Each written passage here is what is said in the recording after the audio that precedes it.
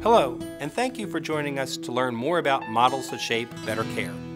I'm Dr. Stuart Goldberg, Chief of the Division of Leukemia at the John Theurer Cancer Center of Hackensack University Medical Center, and I'm speaking today on behalf of the Association of Community Cancer Centers. I'm here to update you on the management of chronic myeloid leukemia and the use of tyrosine kinase inhibitors.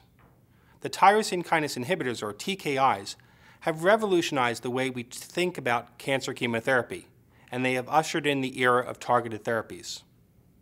As you all know, chronic myeloid leukemia is an uncommon hematologic malignancy affecting about 4,000 Americans each year.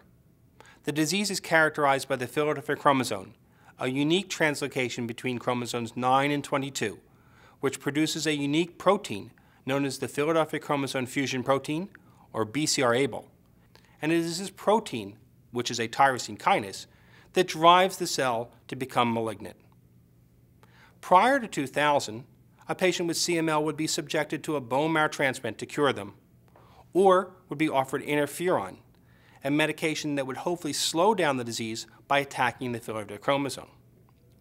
But in 2000, we developed a tyrosine kinase inhibitor known as imatinib.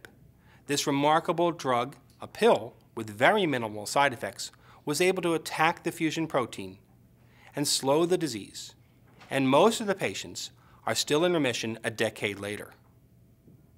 With the success of imatinib, we have then tried to develop new medications that will also attack the fusion protein, other tyrosine kinases.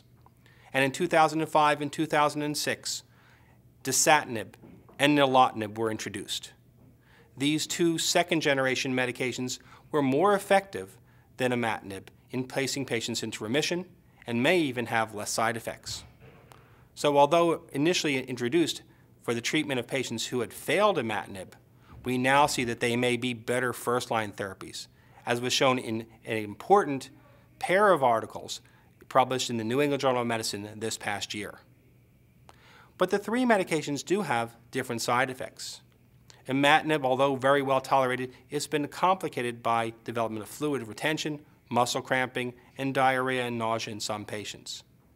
Dasatinib has a unique toxicity, that of pleural effusions, which may occur in as many as 10% of patients, and often recurs about a year or so after therapy. And nilotinib has been plagued by development of pancreatitis and a unique cardiac issue of QTc prolongation. It also needs to be taken twice a day on an empty stomach. Nonetheless, all three medications are usually well tolerated by patients, and all three medications will place most patients into remission. So how does a community doctor pick between these three medicines?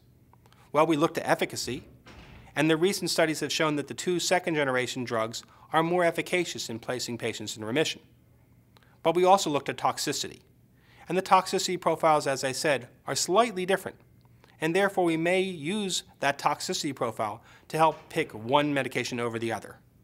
For example, the patient with pleural effusions from dasatinib may not have been the best candidates if they had prior lung disease. Or a patient with diabetes or a patient who's non-compliant may not take a drug twice a day on an empty stomach like nilotinib.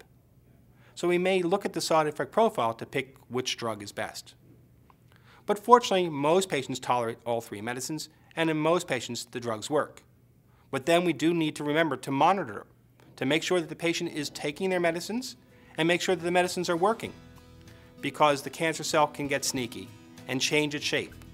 I hope that I've helped to answer some of your questions. The ACCC Resource Center can help you answer other questions that you may have about treating patients and following patients with CML in the community setting. And thank you again for taking a moment to learn more about models that shape better care.